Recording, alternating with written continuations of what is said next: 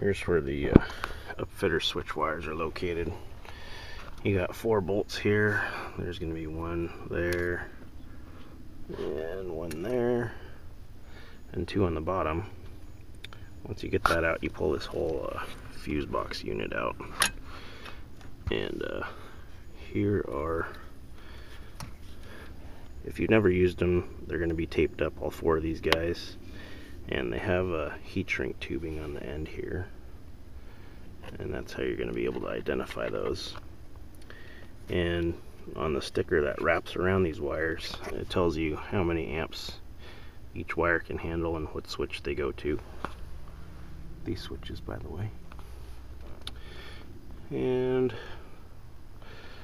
there are hidden back here, I don't know if you can see them. This is just like wire vomit back in here. But those wires, open-ended wires there, are pass-through wires that go through your firewall. And so you can conveniently wire something in here that needs to pass through to the firewall. You just hook up to those wires right there and you're good to go. Alright, well that's it for this video.